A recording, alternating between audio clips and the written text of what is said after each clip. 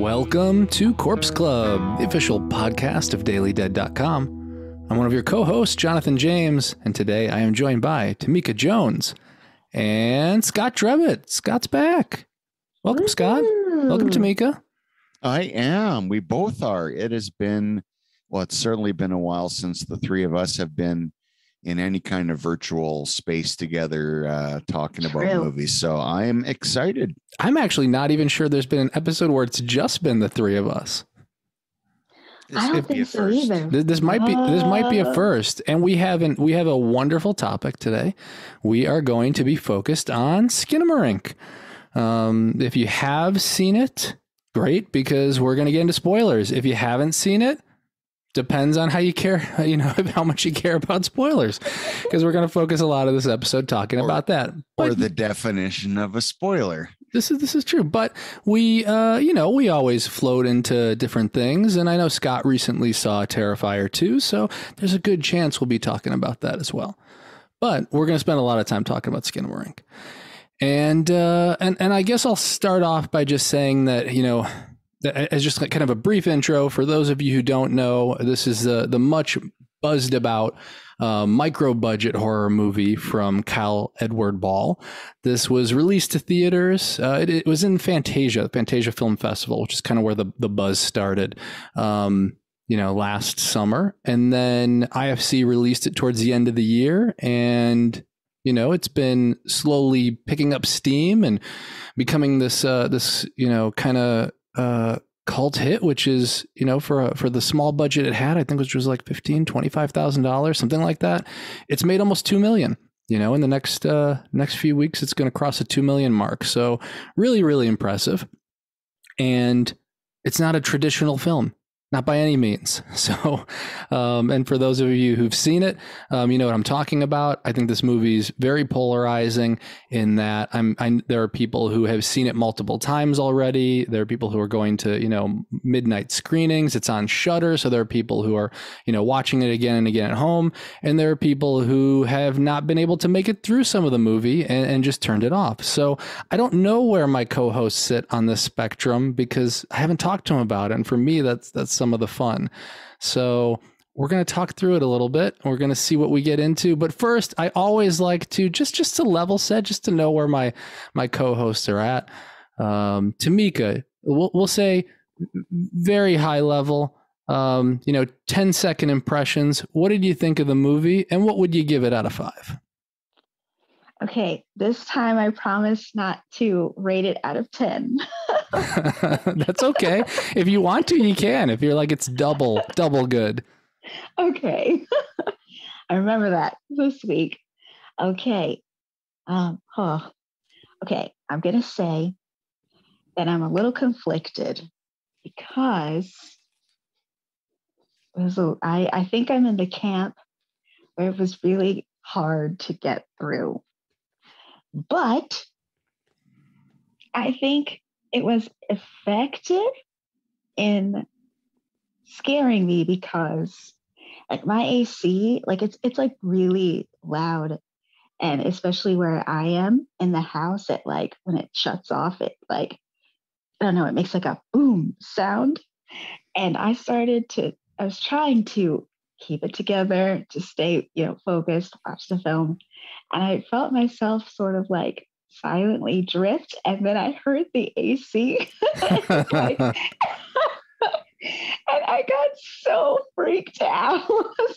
I absolutely, like, it snapped me back in. I kept watching. And so I got to say that I am thoroughly creeped out now. I finished it about maybe like, I'd say like 30 minutes ago. Oh, wow. So you're in the thick of it. That's fresh. I'm in the thick of it. So I'm glad we're talking about it because I'm thoroughly creeped out. And you have friends here who can because we're remote, we can't do much, but we can watch you. Yeah, thank you for we can cheer you on. Afar. Cheer me on from afar. I appreciate it. Whatever, I'll take it. Yeah, and I can call 911. So I mean that's fine. Yeah. So out of 5, what would you give this? Okay, so Okay, out of 5 Barbie dolls, Out of 5 Barbie dolls. I will give it, I guess it would do 2.2 Barbie dolls out of 5. 2.5 Barbie dolls out of 5.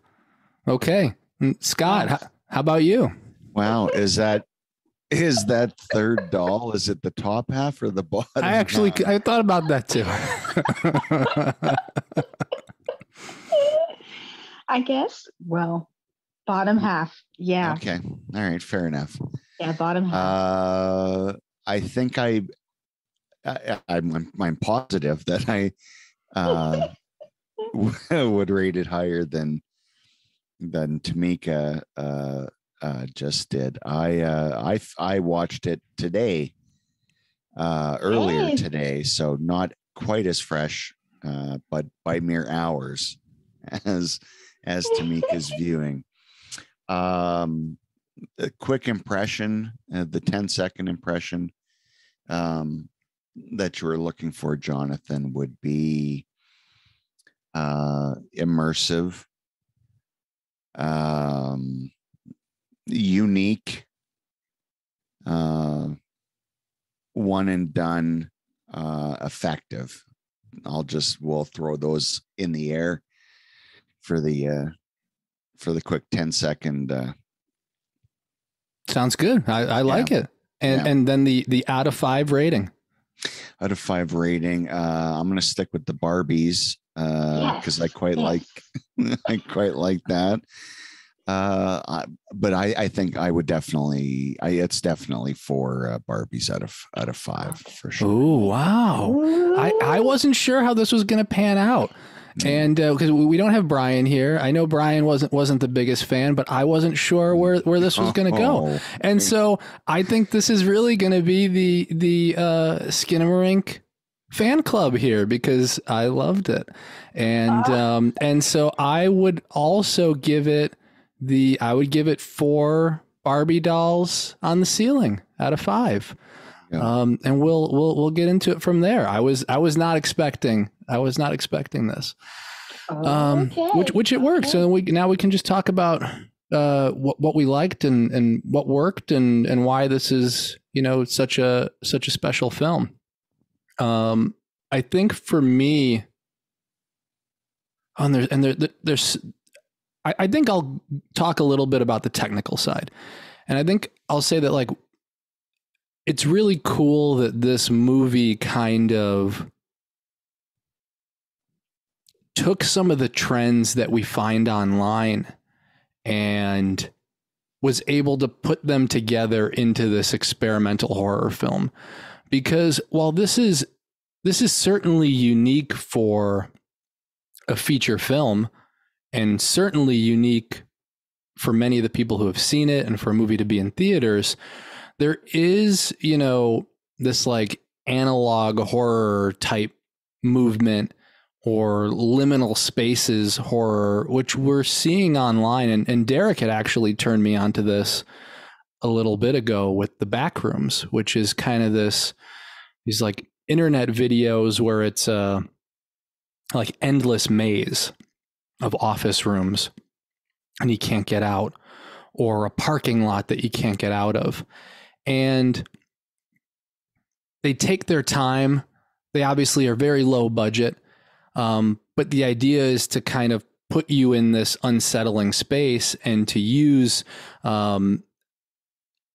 obscured visuals and to use the audio, kind of knowing you're watching it on your laptop or on your phone and being able to kind of unsettle you, knowing that they have a different type of audience.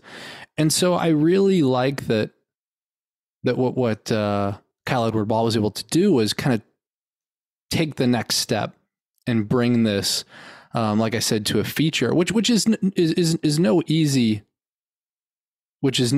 task, because you got to keep your interest for an hour and 40 minutes without really seeing any characters. So I think there's I think the technical work, and like I said, I think we'll kind of at least start there. I think the technical work is masterful. I think and I guess I'll say it, even though I think it's what do you call it? Simplifying it, but almost like an ASMR style audio where it's whispers, it's, you know, these small sounds, and then being able to contrast it with those scares and those like sharp noises that come out of nowhere, makes it for a different type of experience where you are a captive audience member. I couldn't take my eyes away from it because I was worried I was going to miss something hiding in the shadow. I had to listen to everything because I knew there weren't subtitles in every single thing that the kids were saying. And there are some things that you have to hear for yourself. So yeah, I guess I'll just start there and say, you know, what did you two think? That's interesting that you bring up back rooms, because I'm familiar with that because I'm better now. But there was a stretch of time where I was like really on TikTok, like really on there.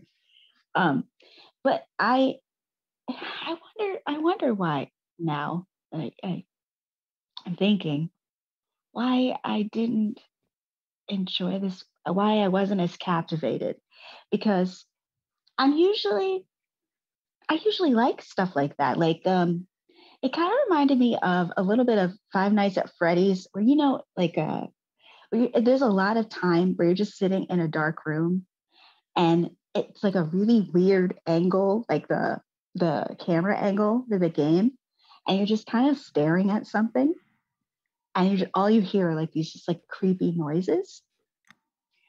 And so I thought, okay, it's like, okay, this is kind of promising because I feel like this is gonna get me. I can do this. I do this. I Five Nights at Freddy's. But I couldn't. I don't know. I don't know if it was maybe okay. The camera angles were very unsettling, and I liked that. But I think maybe that's why I wasn't able to really get hooked, because it reminded me of when, you know, well, okay, so I have a 2-year-old cousin. She's almost 2. And she'll take my phone when I'm not, you know, looking. And she'll like just take pictures or videos. She doesn't know what she's really doing. She's just pressing buttons. And like, I'll get my phone back and I'll look through the gallery or like the camera reel. And it's just like a random picture of like the ceiling or like a weird corner in the floor. And she's just like, and I'm like, what am I even looking at? And I think maybe that's it. The camera angles sometimes just took me out of it because I just thought, okay, just like my cousin Gigi, just like taking my phone and sitting it down. And then now I'm just looking at I'm like, what am I looking at? I don't know. And the focus is on it for such a long time that I can't really get into it until something happens. And then I'm like, oh, okay, what's happening? What's happening here? And then I reset almost. Does any of this make sense? I feel no, like of course. Yeah, no. But what you said makes perfect sense. That, you know, this movie, I mean, obviously this movie, you know, breaks, you know, kind of traditional cinema rules, or we'll say more traditional studio rules, right? We're not following these characters in any traditional sense. We are getting, and there is not, as far as I can tell, because there's some mystery to the movie, which we'll get into, but there's not a consistent like visual language where we're always following the like POV of the kids, whether it be Kevin or Kaylee. Yeah. Sometimes it's like you mentioned, like there's a camera that's just out of kind of the range of view where we can't exactly see what's going on.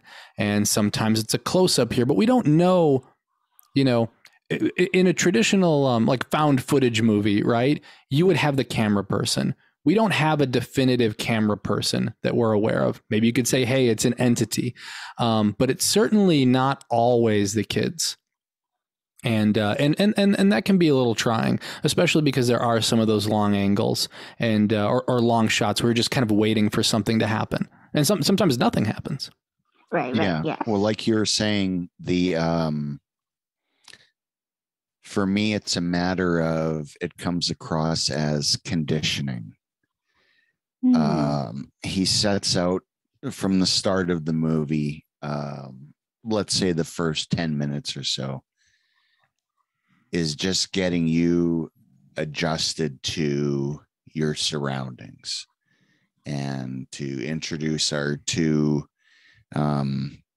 protagonists, sort of, kind of, as much as it does, or as much as you think they're going to be traditional protagonists, but they're not. They're not traditional protagonists at all. And that's kind of what makes it different. Is, you mentioned, sometimes the POV is from Kevin or Kaylee or the wall. Yeah. You know, which makes it absolutely fascinating. So, and what it ends up being, I find, is because you get so conditioned to the surrounding, is, as I said in the intro, it becomes immersive. But and this applies, I guess, technically, but also, you know, emotionally, psychologically. It's a movie where you have to meet it halfway to I think fully appreciate it, because what it wants from you is to give yourself to the experience. It's almost 2 hours long. You know, if we're going to talk in the deficit column, you know, I would say it's probably at the halfway mark when it really gets going, and it's I think boosts the movie even higher for me is that second half of that movie. But the first half is, you know, does it need trimming? Well, no filmmaker's going to say their movie is exactly the length that it's supposed to be. So this is the length it's supposed to be. It's the length it's supposed to be. I just found the second half of the movie, when I won't go spoiler. When we're spoiling. You can talk about whatever you want here. Okay, we're spoiling. Yeah, no, because I want to talk about the end, and we already gave them a warning. Okay. Okay. The around the halfway point, I think, is where we start to find a lot more communication with the monster. And in that first half of that movie, there was a point where, and I understand why some people, you know, bail on it 20 minutes in, 15 minutes in, half an hour in. I get it. If you're just not vibing with it, I get it. But if it's a matter of, if you're wondering when things are going to happen, it's right around the halfway point, close to an hour in, where it just seems the stakes feel like there's a little more at stake. The monster comes across, the one in the dark that's communicating with Kevin, essentially,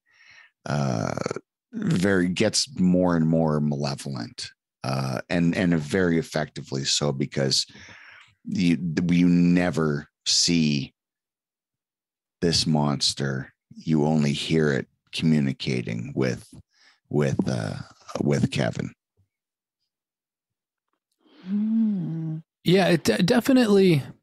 You know, it definitely takes some time to get going. And I think that's a great point that you made about the kind of meeting it halfway, or kind of having to kind of adjust to what they're showing. Because even though I saw it recently, I intentionally didn't read reviews or read too much about this. So I did expect a more like traditional narrative film. So, you know, it did take me maybe like 15 minutes to be like, okay, this is what we're getting. This is kind of what it's going to be. I do think though that it has a great initial premise, because you know, if you put yourself, and I think what this movie also does a great job of is kind of putting you in the shoes, in some cases, literally, because you're doing, it's POV sometimes, of these young kids. And, you know, and Kevin's 4. So, I mean, they're really young kids. And just imagining, you know, kind of waking up and not knowing where your parents are and not being able to leave, and there's no doors and windows. Like, this is terrifying. This is, these are nightmares that people have as adults. And as kids, certainly, even more terrifying.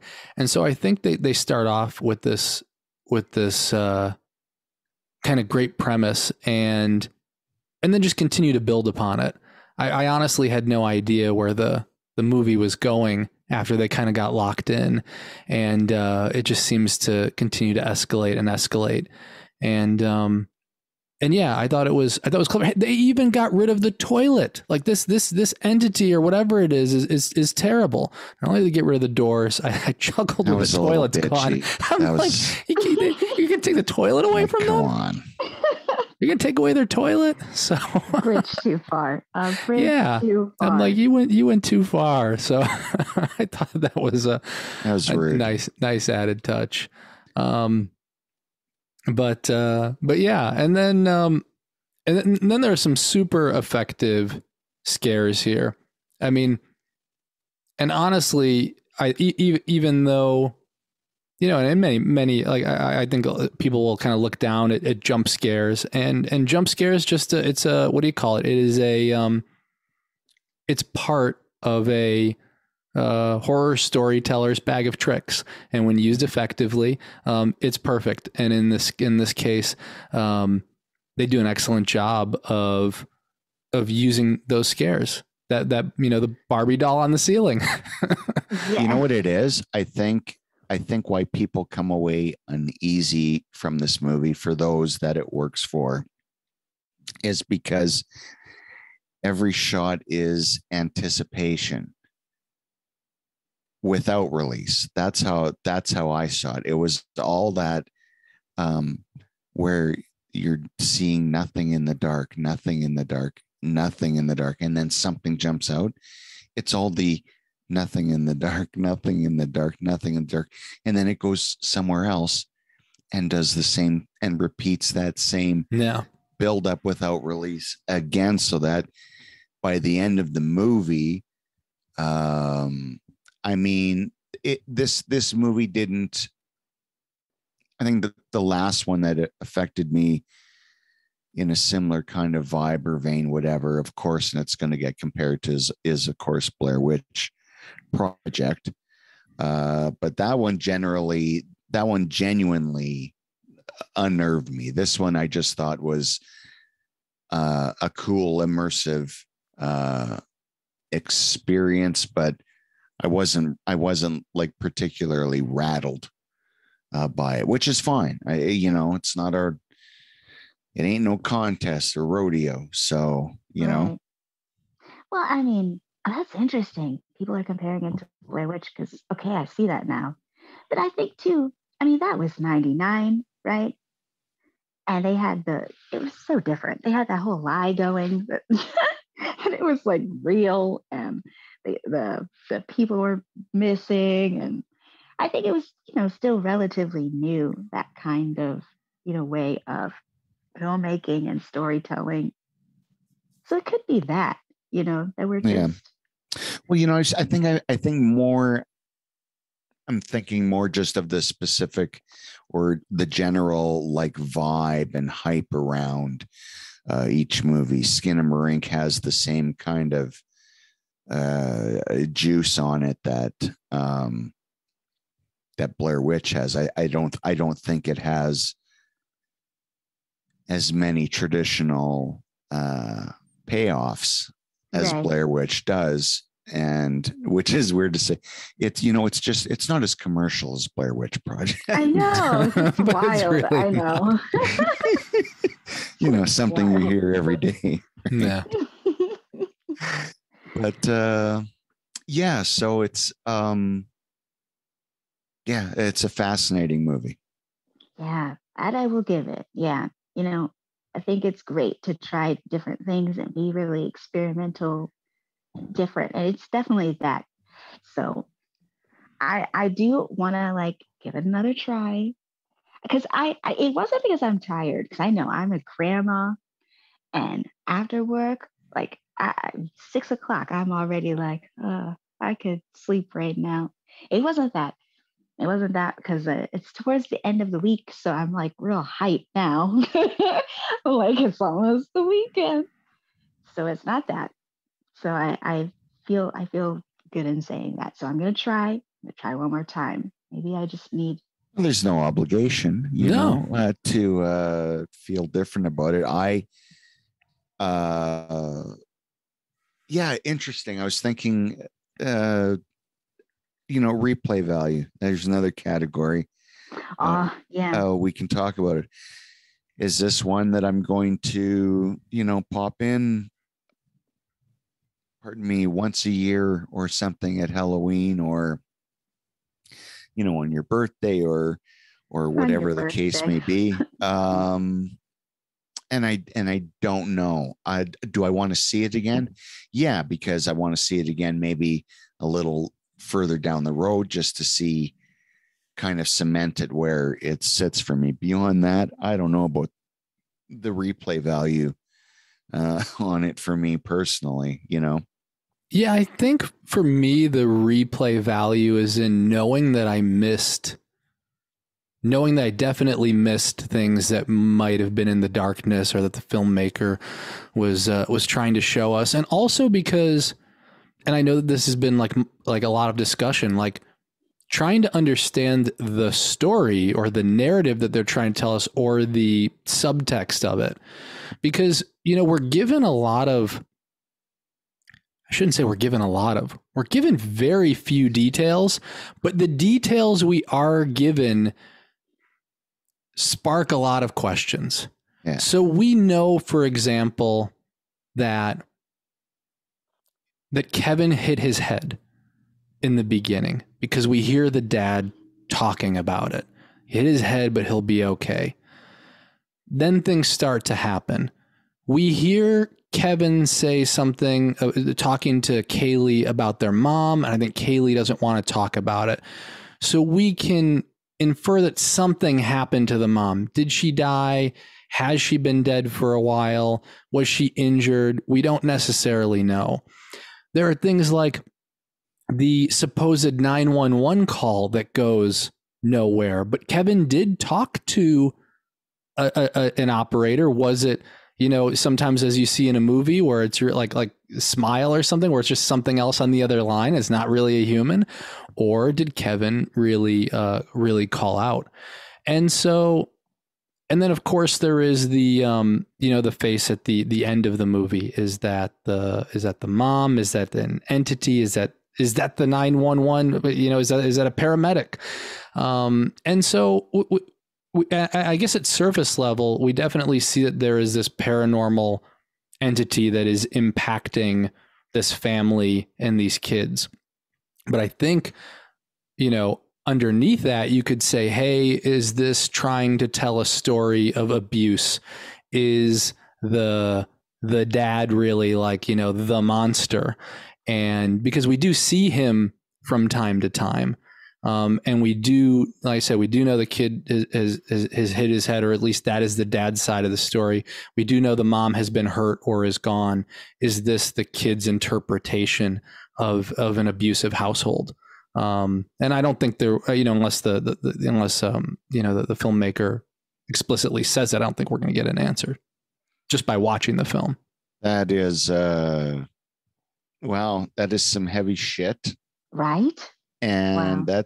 that's no, that totally fits. I mean, that interpretation 100% fits, and it's such a broad canvas that there's room for, I think, quite a lot of interpretation, and a lot of what you're saying here has now got me already wanting to go back and look at certain things and see how they fit and whatnot.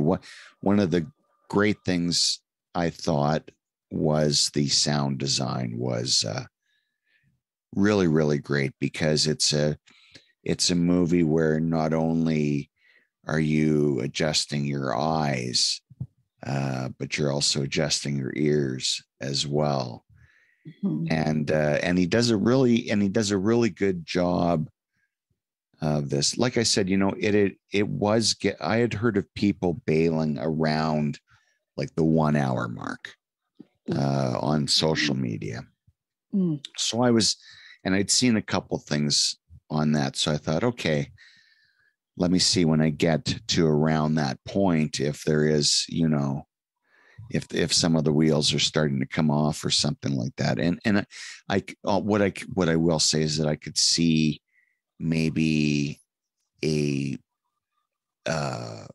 staticness or a lack of intensity that does change right about the time that they bail. and like I said, we start to hear more from the malevolence, and it's not happy with Kaylee, in a wonderfully nice nod to the Twilight Zone, when he takes away her mouth and her eyesight. And then, is it before then that he makes her gouge her eye out with the X-Acto knife? Well, I thought it was, and this goes back to I think it was Kevin that got himself with the knife, because right. then he calls the paramedics, and he's like, I'm hurt. So right. I think Kaylee was first, and I think he sees Kaylee without the eyes and mouth, and then I think later the creature, or whatever, tells him to stab himself. Not a very nice creature. No. And to the film's advantage, we're told jack shit, because if you're not going to have a narrative, stick to not having a narrative. And that is true. Commit. Yeah. And commit to not having that narrative. And by God, does Skinamarink commit to not having a traditional narrative. I mean, there's a vapor of a story here. And when I say vapor, I mean not because it's not there. It's because we can almost not see it because it's so not pronounced. And again, it's a film where it's immersive. If you're not going to engage with it, you're going to miss, so much stuff, and you're just not going to get into it. Yeah. I'm with you. Scotty Poo, we're still doing it. Scotty Poo 2023. Yes. Scotty Poo 2023. I'm making a shirt. It's like he's CD. Running for office. Yeah. Yeah, that's the selling point, because you're Canadian. You're like, I want to mix CD with Scotty Poo, eh? Vote for Scotty Poo, eh? I'm very sorry. Our Canadian friends, I'm sorry. My bad. You're not, though. You're really not. But that's okay. No. Go ahead. Not at all. How did you know? No, but you're right. I'm with you there. I think that's why I really want to watch it again, because I think there is replay value because of what you said, that you have to kind of meet it halfway. And maybe initially, I was there, but I don't even think it was an hour. I think it was like 45 minutes. I was like, I can't walk the rest of the way to the halfway mark in the road. So I think that's why I want to rewatch this. Yeah, see, when you first started and you gave your impressions, I'm like, well, Tamika likes this. Like, she gave it a 2.5, but it sounds like it scared her. And now I'm like, no, she's on the other side, which is okay, because like I said, there are, which and it works for the purpose of the podcast, because I know there are going to be people that are listening, or maybe they tuned out already, but I know there are people that are going to be listening and they may have done the same thing. So there are going to be people all over the spectrum when it comes to all across spectrum when it comes to this film. And, I think for me, had it been on a different day, had I been tired, I might have just tuned out. And so I just happened to catch it just on the right day. I was by myself. And it just worked out, so I could be fully immersed. But it kind of like any movie, but especially this one. Excuse me. Like if you're not if you're not awake, if you're not really what do you call it, in for the long haul, it can certainly be a tough watch. You lucked out. I mean, in the sense that you just went along with what the film was. But then there's going to be a lot of people who don't as well. And you know what, and that's fine. But I think it really does help.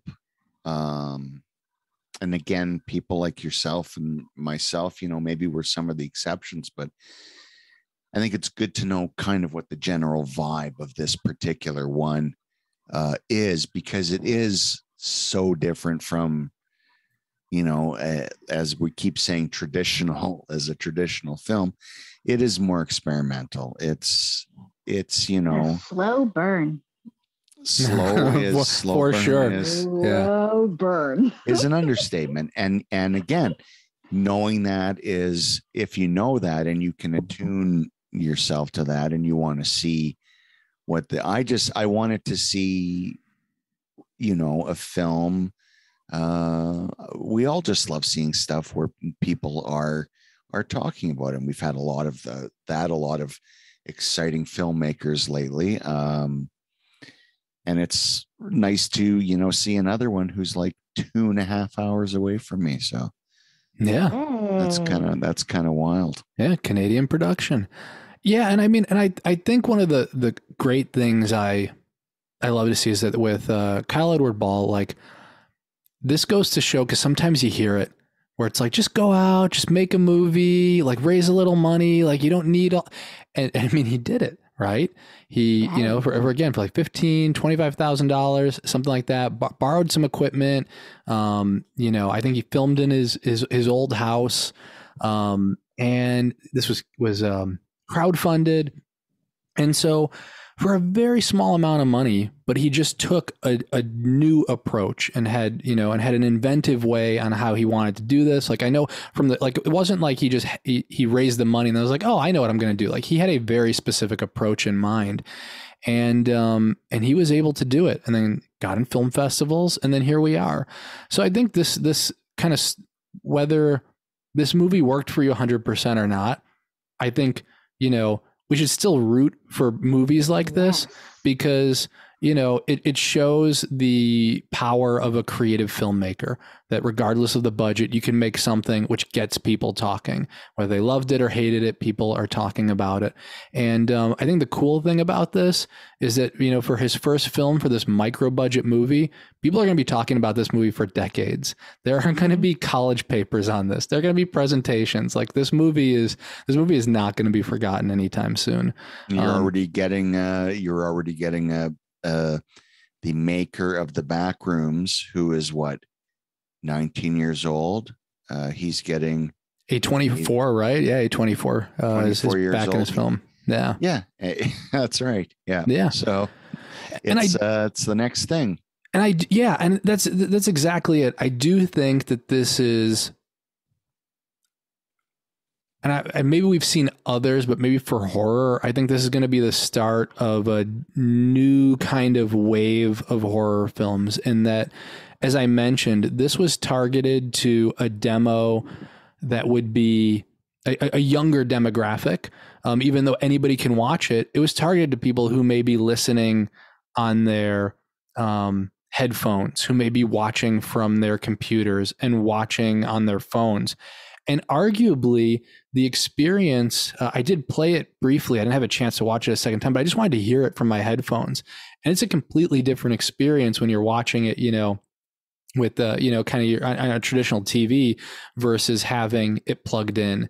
And so I do think we're going to see more filmmakers experimenting with how can I make something that captures a new audience? How can I make something that will scare people who spend most of their day on TikTok? And even though, like I said, this movie and its pacing is a little long, I do think we'll continue to see more experimentation like this, hopefully. Absolutely. Not only that, and I think we'll see it. I think the smart filmmakers will maybe move it, blend it in with some more traditional techniques and material, where I think it would actually be more effective, where it would stand out as certain set pieces, I think, would within a traditional environment. And I think, I'm not saying that he's not a smart filmmaker. I think what he's done here is quite a feat. Here he is playing, in theaters all over the world for no money at all, just imagination and some friends. And it's effective. And I think the really exciting thing is this is what he's doing with no money. I'm curious, very curious, because I know that he's these liminal spaces that he taps into. And again, it's going directly to us, because honestly, I never felt connected to Kevin or Kaylee at all, because I don't think the narrative holds them up whatsoever. It constantly pushes them aside, leaving us alone in the room, looking in the corner, looking in the closet. When I was a kid, I had shared a room with one of my older brothers, and in the corner of the room was a closet, and there was a window in that closet, and the moonlight would come in through that window. But the closet door was always ajar, and you would get nothing but blackness coming out of that closet. And I'd been in that closet every day of mine. But at nighttime, as we all know, in the dark, that's different. And Skinamarink is very good if you're the kind of kid who has that kind of kinder trauma. He's very good at reigniting that, but not necessarily. Again, that's what I think is interesting narratively. You don't necessarily feel the danger for the kids, but you're just immersed in this experience. Yeah, and I think that's an excellent point. I wasn't really worried about the kids. I was more, it was more like I was in the room. In some cases, and this is interesting because this kind of reminds me of like immersive experience like Sleep No More or like Blackout, where in some cases, like you are the viewer as things are going around beside you. And in some cases, you can't see everything. There may be things happening in other rooms, or there may be something that's happening outside of your sight. And I think because they're able to immerse you so much within the space that now you are locked in, I think maybe for me too, it was a feeling of helplessness for these kids. Like, like as a viewer, like I cannot help these, again, maybe it's a little different because we see, movies with, somewhat older kids who may run into a situation like this, but 4 years old, like kids stabbing himself, like I can't stop that from happening. And it's kind of interesting how, at least for me, it kind of was able to kind of pull that reaction where I was like, oh, like stop. But yeah, it's really an impressive debut film. And I'm glad I finally had a chance to see it. I would have seen it earlier, but not going to theaters very often. No, Shudder is the perfect place for it. Again, they actually, if you go through their catalog, they do have a lot of titles that deal with auditory horrors and whatnot. And I think this is a film, I think, down the line, this is going to end up being, as we're saying, probably a whole nother subcategory. Well, I think now that we've said almost everything we have to say about Skinamarink at this point, the one thing I did want to, as I kind of segue this, is I think what's cool is that we are seeing smaller budget, micro budget, crowdfunded movies that are getting into theaters, that are causing buzz. And it's just, I didn't think we were going to get kind of what I would say is at least a little bit of a wave now. I say wave because I expect to see it happening more and more, because with a movie like, Terrifier making millions of dollars and doing huge numbers, during Halloween last year, now Skinamarink, a completely different type of film. And then also we saw, there was the kind of spoof on the Grinch that was making money in theaters. I heard the Winnie the Pooh horror movie made something that made like $1 million internationally. Yeah. So like there is a hunger for independent films that, that they're doing something a little differently, that are pushing boundaries, whether it's either gore or just, doing something experimental. I think it's cool that audiences have a hunger for this, and hopefully we continue to see it more. But taking us back to Terrifier 2, I know, Scott, you just had a chance to check it out. We haven't had a chance to talk about it. No. So let's talk about it. What do you think? I mean, I'm Mr. Late Bloomer. I'm catching up on a lot of 2022 stuff, as I know a lot of people are. So many people are. Yeah, for sure. And this was one that I was dying to see last year and never did get around to. And so I just got the Blu-ray the other day and popped it in. And, 2 hours and 18 minutes later, I stumbled away from the Blu-ray player with the big old smile on my face. I loved it. I was one of the, proud to say I was one of the original proponents of the original Terrifier. It was on my year-end best of list, I'm pretty sure. And this is, 10 times better than that. And I kind of dug Art the Clown's first foray around, but this has so many great set pieces. The practical special effects by writer, director, editor Damien Leone. It's a good question. Or Leone. I think it's Damien Leone. I think it depends on where you're traveling.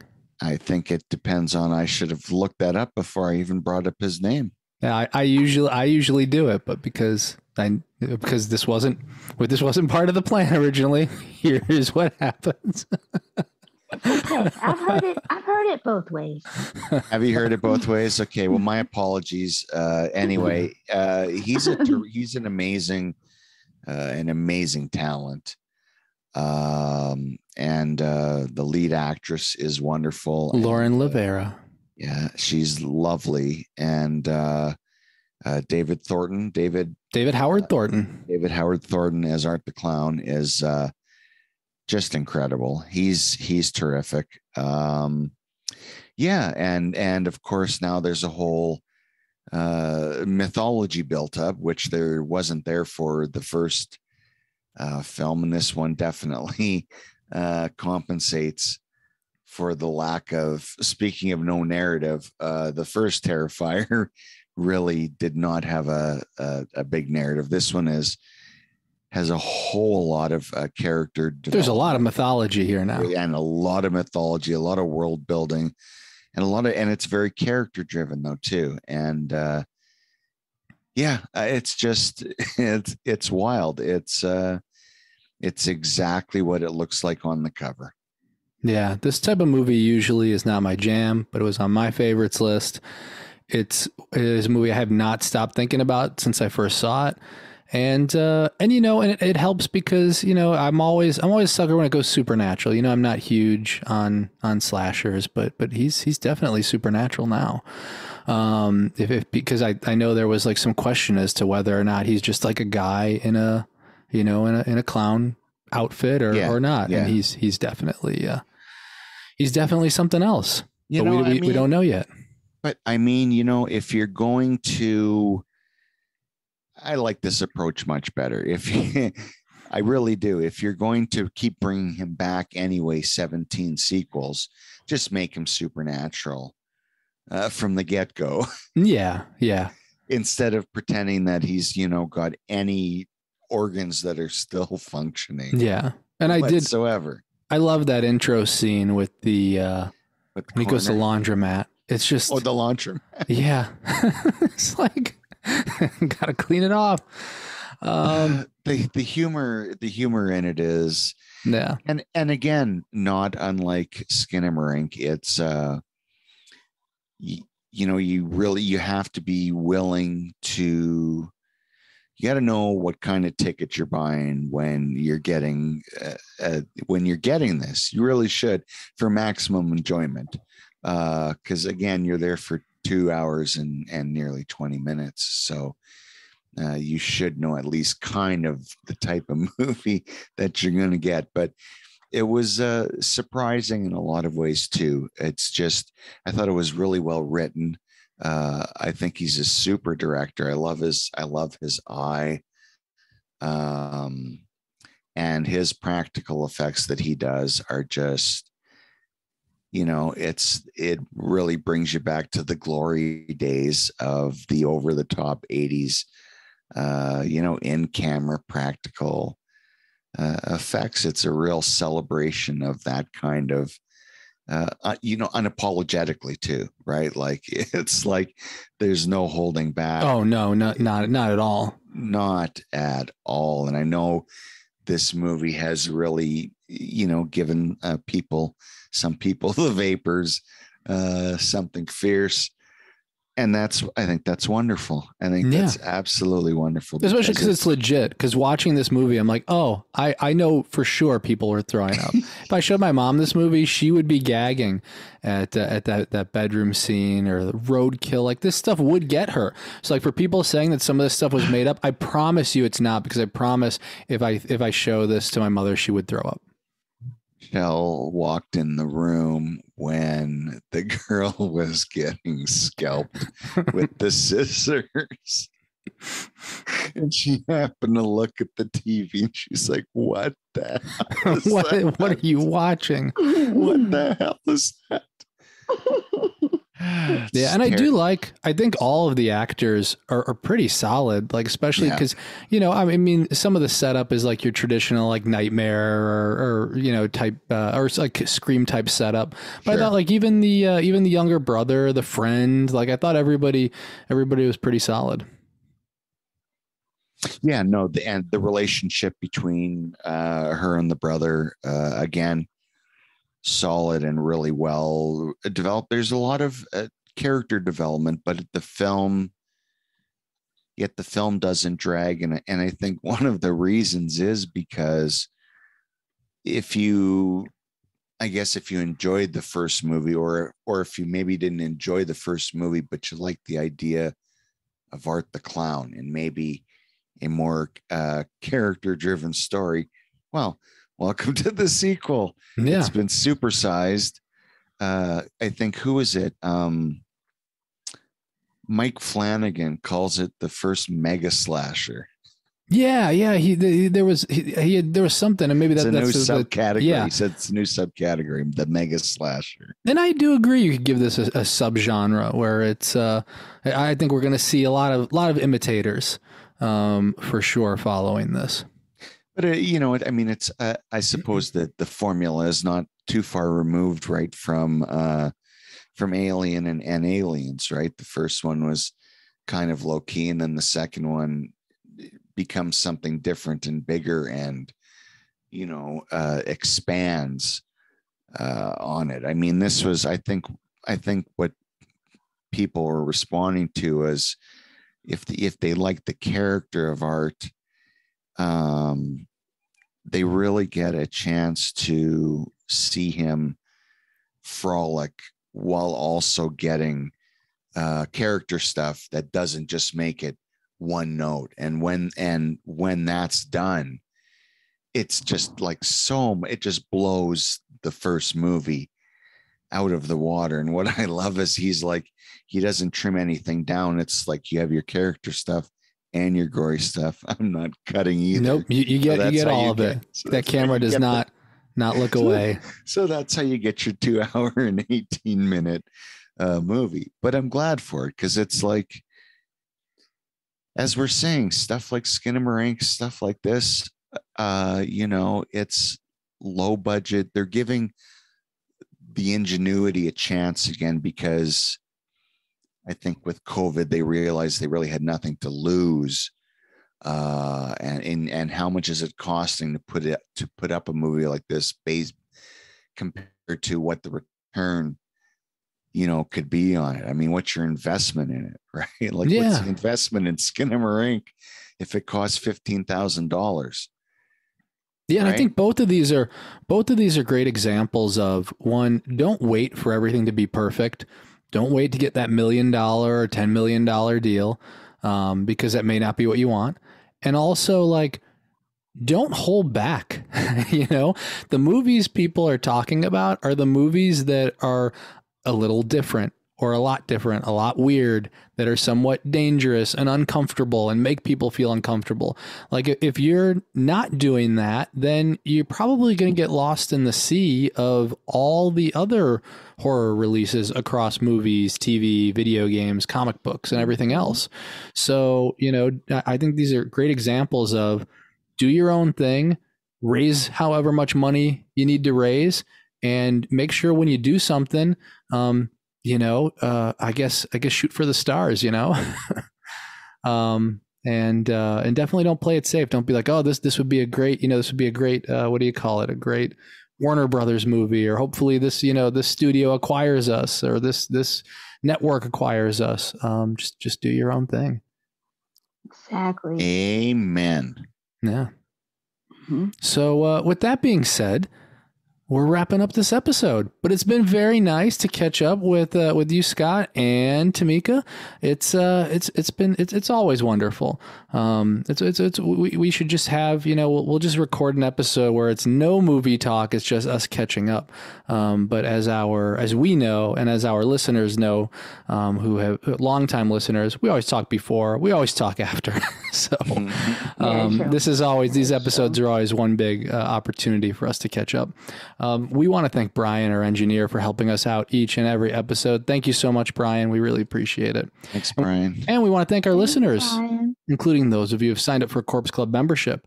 We're doing this thanks to our Corpse Club subscribers and our Daily Dead readers and all of our Corpse Club listeners. Make sure to visit corpseclub.com to check out our whole backlog of episodes. We have 280. I can't believe 280 episodes. We do. We're getting close to 300. We're going to be there this year. Oh, wow. I know. It doesn't feel like it, but that's where we are. I'm in like 7 of them. That is not true at all. That is not true at all. You can also sign up to become a Corpse Club member. Not Scott, because Scott, you are a Corpse Club member, but our listeners can sign up to become a Corpse Club member. And we have t-shirts, we have pins. You can pick an episode topic. Don't forget to rate and review us, especially on Apple Podcasts. Every rating and review helps. And you can find us on YouTube, SoundCloud, Spotify, and all of your favorite podcast providers. If you want to get in touch, anytime, reach out. We're at contact@corpseclub.com. On Twitter, we're at Daily Dead News, at Corpse Club, and on Instagram and Facebook, we are under Corpse Club as well. Thanks again for listening, and until next time, stay scary.